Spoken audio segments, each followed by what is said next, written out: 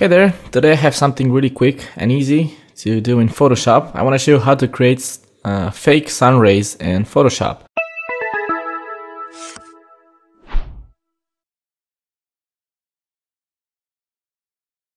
Taking pictures of a picture like this, for example, where you can see the sun rays, is not exactly the easiest task, especially for beginners, because shooting against the sun is not easy, and it usually involves taking multiple exposures.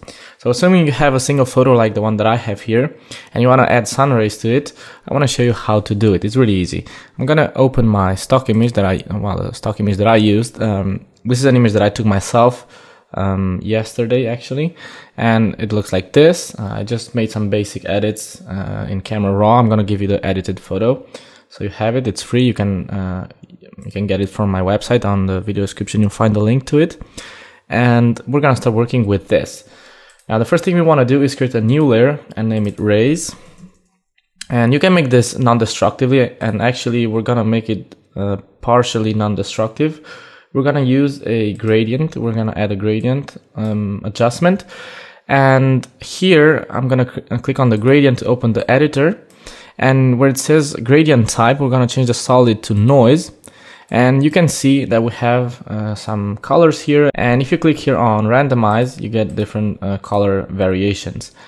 Now we want to increase the roughness to 100, and the only thing that we want to have here is black and white, so we can see better the distribution of the light and dark. So I'm gonna change the RGB color model to lab, and I'm gonna move these sliders towards the center, the A and the B.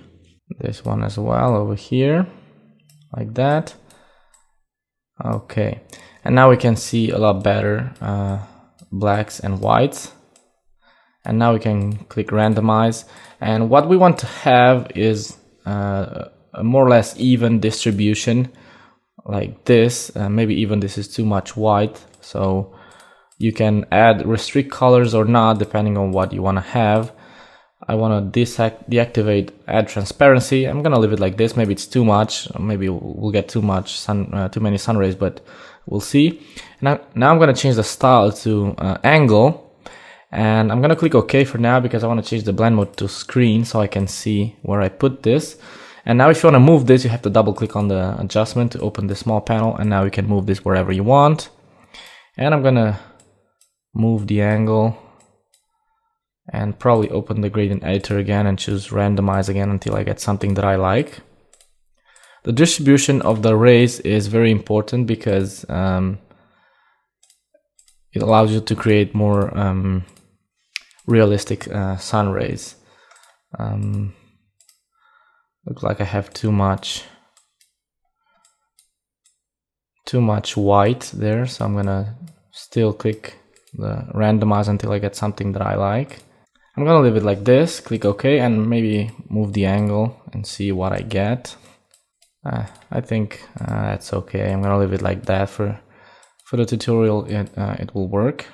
I want to get something pretty much even if possible, but I'm gonna leave it like this and click OK. Now I'm gonna turn this into a smart object because I want to soften this. I'm gonna go to filter, blur, and choose Gaussian blur over here. And the amount of blurring that you use really depend on the rays that you have, how thin they are, the distribution, how big your canvas is, and that kind of thing. So I'm gonna leave it to 40, and I'm gonna leave it like that. And now I'm gonna add a hue saturation on top, and I'm gonna clip it by pressing Alt and putting the mouse between the two layers and click. This will only affect the rays now. And I'm gonna check the colorize option, and I want to have a yellowish tone for this, like that. And now I'm going to add a curves adjustment on top, again clipped, and with this you can darken parts of it and maybe recover those parts there on the shadows, on the midtones. You don't want to have this sort of color problem here, although it could look nice. Maybe even a bit more realistic, like splitting the light into different colors, but I don't want to have it that visible. Like so, maybe. And here on the hue saturation, you can also work with the lightness. If you move this to the left, the lightness slider, you can darken the effect a bit. And that's pretty much it. It's not looking very realistic, so I could probably open this and probably change the distribution to something like this. Yeah, it looks a bit more, yeah, a lot better. See, that's why I like to work non-destructively. Now I'm gonna save because I opened this PSB file, the smart object, and now you can see that this looks a lot better. Once it updated the smart object, I'm gonna drag this lower a bit. Yeah, something like that. I'm gonna leave it there. Now I'm gonna create a layer mask, and I want to use a regular, black to white, using the radial type, and just fade away the effect like that. I'm starting here. This is the map that I have. So as I go away from the starting point, the rays start to fade out like that. And maybe with the hue saturation, probably saturate this a bit more and something like that. And you're pretty much done. You can also create a glow of light on a new layer, set on screen with the brush tool. Let's sample a color from the image, something like that. And just put a glow of light over there. Even so, I think the rays are too strong, so I'm gonna move this lightness slider a bit more towards the left.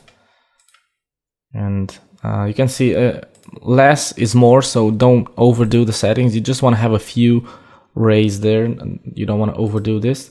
And then you can use, I don't know, maybe a color lookup to add some color to your image. I'm going to use the hue blend mode and do something like that, or maybe some curves to create a split tone effect like that. Maybe using this S curve. Like so, and we're done. Let me show you the original image and with the sun rays. Original and with the sun rays. So that's it. That's how you can create sun rays in Photoshop. As you can see, it's not very difficult. I hope you enjoyed the tutorial, and if you want to post your images, use the hashtag PSDBox on Instagram or Facebook. And that's all for today. I'm Andrei from PSDBox, and we'll see you on the next tutorial.